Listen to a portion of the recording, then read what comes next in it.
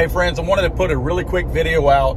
Breaking news that several of the families from the Parkland Rampage killing in Parkland, Florida, where 20 people lost their lives in a couple of years ago on Valentine's Day, there's been a settlement reached. These people sued Remington Arms for $73 million, or at least they I don't know what they sued for, but they've reached a settlement for $73 million. This is kind of those weird things about spilling the hot coffee and then suing McDonald's. What they did was, instead of suing Remington directly for having, I guess, direct liability for putting out a gun that kills people, they took a little bit different approach and they sued Remington for deceptive marketing practices. A little bit different angle on the whole thing. What that's going to do is open up some doors. They were saying that Remington was marketing the AR-15, that it was basically a Bushmaster. Of course, Remington owned it, if you'll remember. They marketed the AR-15 by Bushmaster as a military style weapon, or as a military weapon, as a combat weapon, as the court wording is used. So they're making it sound like, instead of, even though it's a commonly used firearm like the Supreme Court has announced, they're making it sound like Remington, or Bushmaster more specifically, was marketing the AR-15 in question as being a combat weapon, military weapon, but marketing it to the general public, to civilians. But again, marketing it as a combat military weapon. I don't know what that does to marketing going forward in the firearm community.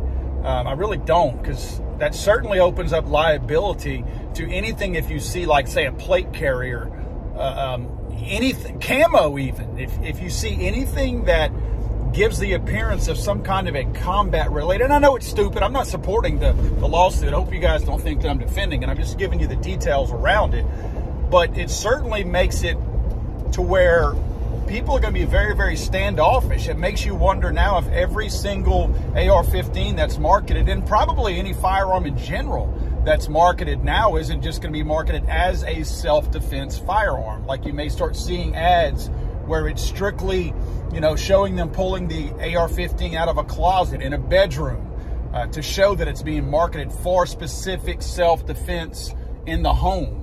I think it changes a lot, but it obviously opens up the door to additional lawsuits, and of course prior lawsuits. You know, if a gun going forward now is being used in any kind of a rampage killing where it's not the gun manufacturer's fault, but it's the wacko's fault who did the killing, then you're going to run the risk of you know, people now wanting to just file a lawsuit simply because they pulled up an old ad in any kind of a magazine and saw where, you know, there was a combat look or something like that of an AR-15, even a Glock pistol, or I guess now it's a SIG P320 pistol.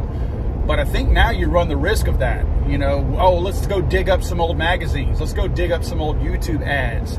Something like that, that shows that, aha, you know, now we have an AR-15 or a handgun or anything that now looks like it was marketed as a combat military weapon to the civilian marketplace.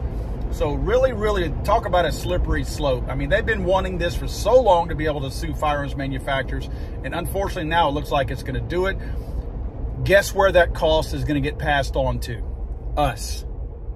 The law-abiding gun owner is going to be who pays for this increase in insurance, because insurance rates for these companies is now going to go up. So we're going to pay that increase. Whether the company is actually sued or not, their rates and their policies and all their overall coverage is going to have to go up, because now insurance companies are going to see that they're getting exposed to a liability that probably didn't exist before or wasn't reasonably worrisome before. And now, look, we have precedent that's being set. So just wanted to get this video out to you guys real quick. I don't like the look of this thing. More information on this as it's brought forth.